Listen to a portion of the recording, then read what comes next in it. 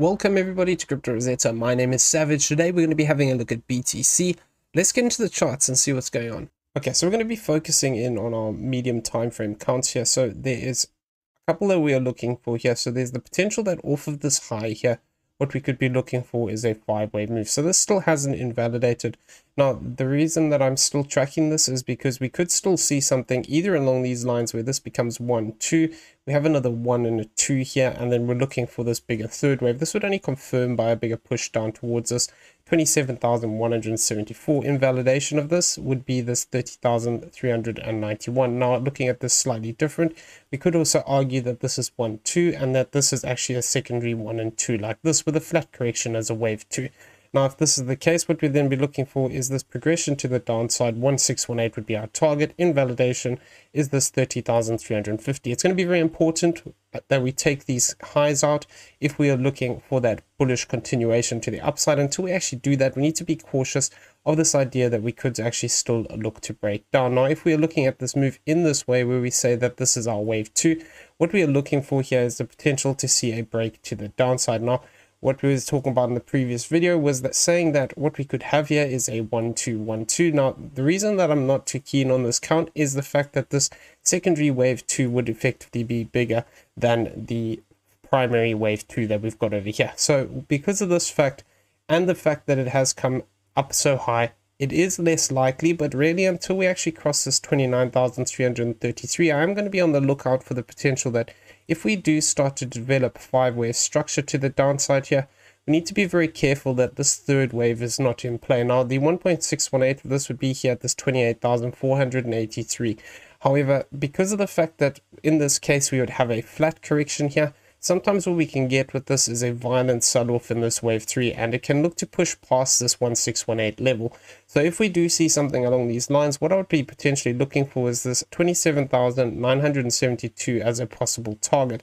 Now, this would be valid for as long as we stay below this 29,333. Like I said, because we've come up so high here and this has gotten so large, there are other interpretations of this which actually do seem to fit a bit better, but this is still a valid count. So I'm just being cautious that if we fail to actually move back up past this 29,333 and we start to see additional 5-wave structure to the downside, we're going to need to keep an eye on these 618 levels. So the 1618 primarily, and then this 2618, because as you can see here, if this is 1, 2, and we do start to see a bigger break to the downside and we hit this 2618, the idea of actually hitting the 1618 here at this 27,742 starts to become quite likely, and would mean that, you know, potentially this is then looking for that extension down. And then if we now layer the other count on top of this, effectively what we'd be looking for would be 27,753 for this to be confirmed as a 1 and a 2. So need to be a little bit careful of this idea of you know, the waves just building up some series of 1s and 2s here, and then next thing we look to break to the downside. Now, another way we were talking about this was the potential that this move could be 1, 2, 3, 4, 5, and we could still look for a bigger B wave. So this is something I'm going to be keeping an eye on. If we do see price move back to the upside here and a bigger ABC pattern, then this could align with coming back up into this 31,086 level to this 31,152. Now, this whole area here could potentially be resistance, and we could look to actually find rejection in here. You know, we haven't revisited this area over here since we've had a drop, so it'll be very interesting to see how we react. If we want to see that bullish continuation up, we're going to have to see a 5-wave move, finding support again above the lows and then looking for that continuation up. As long as we stay below this level, we need to be very careful of the idea that this could still just be a bigger ABC pattern to the downside. So that's what I'm looking for within the 5-wave structures down. Now, there is also the potential here that we could have something like a zigzag off these highs, because as we talked about in the previous video, we could argue that our X wave is here, or we could have a B wave up into this high. Now, if we do have a B wave up into this high here, effectively what we could have is that this could be A, B, and C. Now, this also works if this is W, X, and Y here. So what I'm looking for within this, though, is it wouldn't make sense for this C wave really to complete here unless we have this B wave over here where this is 1, 2, 3, 4, 5. Now, if that's the case, potentially we could be looking for a completed wave 2, and we're looking for that possibility of a break to the upside. However, if this C wave is incomplete, what I'm looking out for here is the potential we could see something along these lines. Now, The internals of this move to the downside are not great for this count at the moment, unless we say we have this is 1, 2, 1, 2, 3, 4, 5. This is a fourth wave and a fifth wave down. Now, the reason I don't like this is because this wave would be very small. Potentially, we could argue that within here we have 1, 2. This is all 3, 4, and 5. And then this would actually just be a bigger corrective move here. And then we're looking for another 5-wave move to the downside. So if we do see something like that off of these highs here, and we start to see 1, 2, 3, 4, 5, and we look to break to the downside, some target areas that I'm going to be keeping an eye on here will be this area here of this 0.786 and this 854. Now, this is in relationship to the wave 1. And what I'd be looking out for here is that if this is a 3-wave move here, potentially we could look to fall short. This 854 would be quite interesting because it would be looking to just break this low. So if we do see 5 waves to the downside here and we look to find support, then we could be looking for something like a diagonal here. So this is something, it's not my primary count here, but it is worth keeping an eye on. If we do see just another 3-wave move down that fails to break this 28,300, then potentially what we could see here is another 3-wave move up and another 3-wave move down to complete this as a diagonal, in which case from this point what we'd be expecting is price to continue to the upside. So just keeping an eye on this idea here. Now, we're going to be talking about the other way that we were discussing it in the video yesterday, saying that, you know, this whole move here could be just a bigger W, an X, and a Y into this low point. Now, if this is the case, what we could be setting up here is a bigger corrective move as an A, B, and a C. Now, given how far we've come down here, it is potentially possible that we could start to rally in the C wave. Now, this move could also potentially be 3 waves up, 3 waves down, and another 3 waves to the upside. So we're going to have to keep an eye on that idea as well. If we just see something like this develop as a zigzag, and then we get another 3-wave move down, and then we see something like a flat or something to this effect, effectively what we could be looking for is a 3-wave move that is going to look to push to the upside. But we need to be cautious that until we actually take these highs and these ones more locally even, you know, we need to be careful of that more bearish scenario where we could be looking for that direct breakdown. If we do start to break up here, what I'll be looking out for here is the potential that if this is A, B, and C, what we could see is the potential to move up into this 1618 to this 1236 area, which would be 30,632 to this 30,165. If we do start to develop a 5-wave move to the upside here, I'm going to be very interested to see what happens after this. If we develop 5 waves up here, we need to be careful because until we actually find support again above this low, this whole move could be, like I said, a bigger A, a B, and a C, in which case what we'd then be looking for would be continuation to the downside. Now, if we came up to this golden pocket area, which would be this 30,507 to this 30,424, effectively that 1-to-1 would be down here towards this 27,929. And what we'd then be looking for is the fact that this whole move is just a connector wave here, and we'd be looking for a bigger WXY, or alternatively a 5-wave move, making this a bigger ABC pattern. Now, if this is the case, effectively we would be looking for that potential of coming back down here and testing the lower end of the bullish target area, which would be this 50%, sitting here at this 29,908.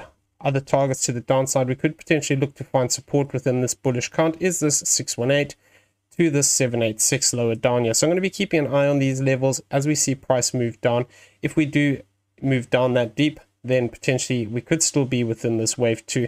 The alternative here is, like we talked about in the previous video, that we could be in a bigger Y wave pattern here. So if we are looking at this as a WX and a Y, what I'd want to see here is at least a move down to this 0.618 level, and then 1-to-1 would be down here towards this 26,507. But we need to be cautious of the idea that, you know, if this does break down in a bigger way here and we start to form 5 waves, effectively 25,360 to this 23,646 is a potential target to the downside. Now, we're going to come back in here and we're going to discuss that idea of what is happening internally in this corrective structure.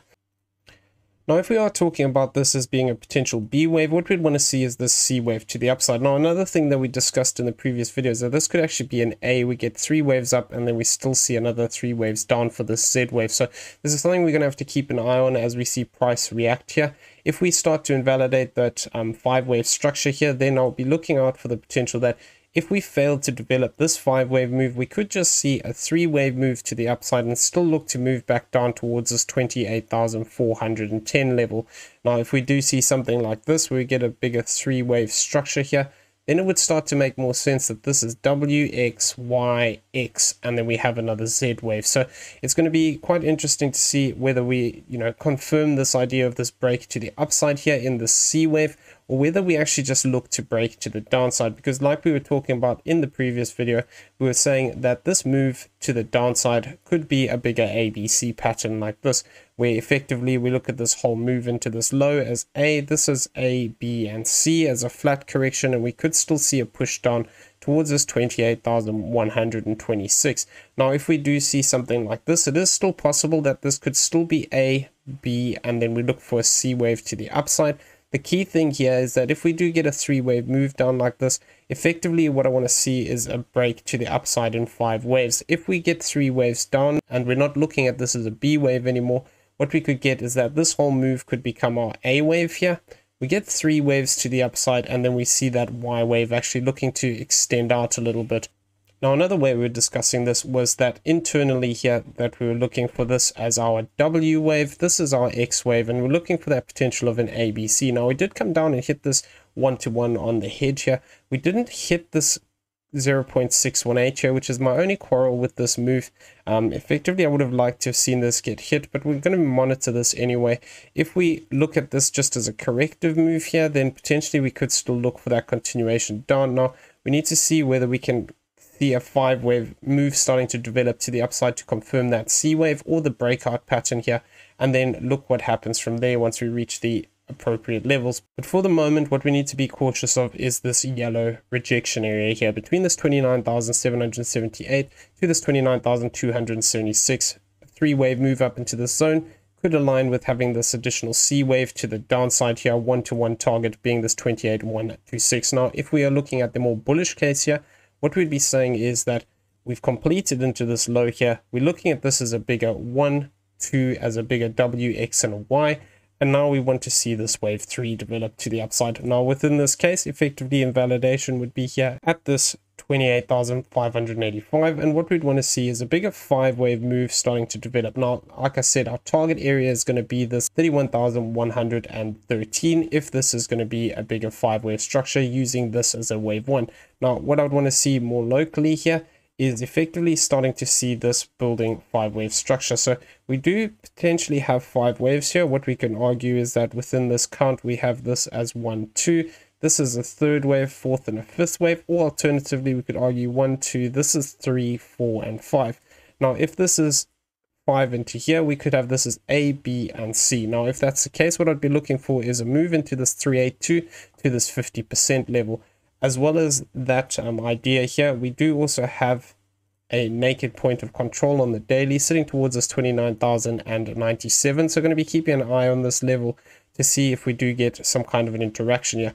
If, however, this A wave is completed here, what we could see is that this could become an A, we could see a B, and then get a C wave down, something to this effect. And we could look to actually potentially push down into some of these lower areas. With this idea here, more locally, if we lose this 786, which is sitting here at this 28,834, then potentially we need to be careful that this is not looking to extend to the downside. If, however, we start to hold above this zone, what we could be setting up for is a bigger ABC pattern here, where this becomes A, we get this as a B wave down. Like I said, it can potentially look to complete near this 382 level, and then we'd be looking for a C wave to the upside. If we do come down towards this 382 and we find support, the 1-to-1 would actually align with coming here towards this 29,725 as a 1-to-1 level. Now, if we do have this as a 5-wave move and we get 3 waves to the downside, effectively, this is going to be the next target I want to see for this bullish count, where this becomes 1, 2. What I'd want to see is this 1618 starting to get hit here at this 30,127 level. Now, if we do start to see impulsive structure to the upside like this, what this could then align with is that this move could become a bigger 5-wave structure. Now, if we do hit this wave 3 target, then the 5th wave would potentially look to complete in this area of this 30,379 to this 30,223. If we do see something along these lines where this becomes 1, 2, and then we get this as 1, 2, 3, 4, and 5, the problem is internally for this to be an impulse to the upside, we need to hit that 1618, and we can see that this wouldn't do that, obviously. So either there would have to be some extension within this wave, Or alternatively, what we'd be looking for is the potential that this becomes another 1 and a 2 here, and then we look to break to the upside from that point. So that's going to be key here. If we start to see 5-wave structure to the upside, we're going to have to see whether it can maintain that 3-wave move down and hold above the previous low. But effectively, if we're looking at this bullish count, I don't want to really see us lose this 28,701. Having a look at the daily CPR lines here, what we can see is that we have an engulfing CPR here. So this is engulfing the previous day, but we also do have these fairly unchanged for the last 3 or 4 days.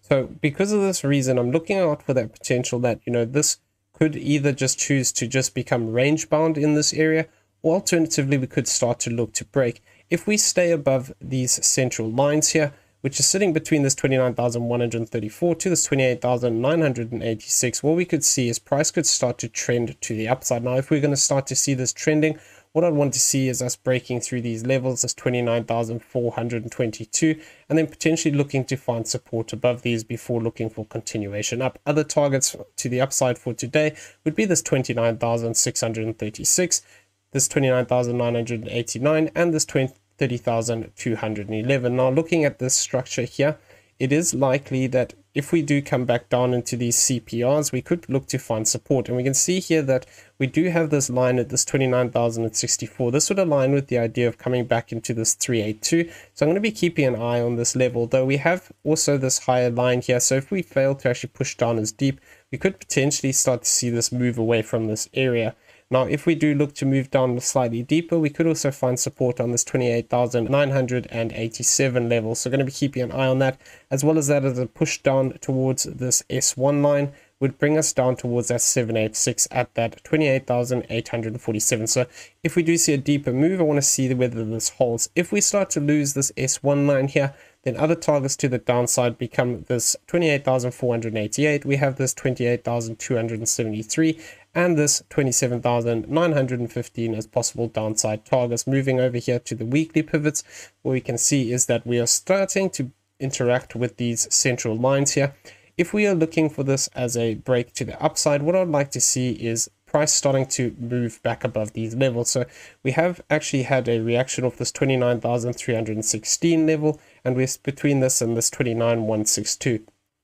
If we do see price even wick down here, I want to see price moving back above this if we're looking for that continuation. If we reject off this level and start to break to the downside, targets then become for this week this 28,430. We have this 27,774 and this lower level here, this 26,968, which would align with coming back into our golden pocket lower down here. So going to be looking out for that this week. If we, however, do manage to get back above these lines, then potentially we could look to find resistance here at this 29,893. We have this 30,701 and this 31,352 as potential upside targets for this week. Now, moving over onto the monthly pivots, what we can see here is that we do also have these central lines above us currently. If we do look to move back to the upside, I'm going to be looking out for this 29,599 to potentially be resistance, this 29,959 and this 30,333. If we do see price looking to move back to the upside here, we need to be cautious of the idea of rejection here and then continuation to the downside. If we are looking for that bigger trending move where we're saying that this is 1, 2, and then we're looking for this as a bigger 5-wave structure, what I'd ideally like to see is price starting to find support on these levels and stepping through this zone, looking for that bigger extension to the upside. If we fail to do that, what we could be then looking for is that more bearish scenario. If we, however, just start to break down from where we currently are, targets I will be looking out for at the downside is this 28,123. We have this 27,019 level and this area here of this 25,181. If we do manage to break back above these central lines here, other targets to the upside for this month is this 31,067. We have this 32,917 and this 34,000 area as possible upside targets for this month. Okay, so I'm going to leave the video there. I hope you found it useful. If you did, please smash the like button, hit that subscribe button if you haven't already, turn on those bell notifications so you never miss a video, and leave us some feedback down below. Also in the description, you'll find a link to Discord. Come check it out. It's free to join. Everyone have a great day. We'll see you in the next one. Take care.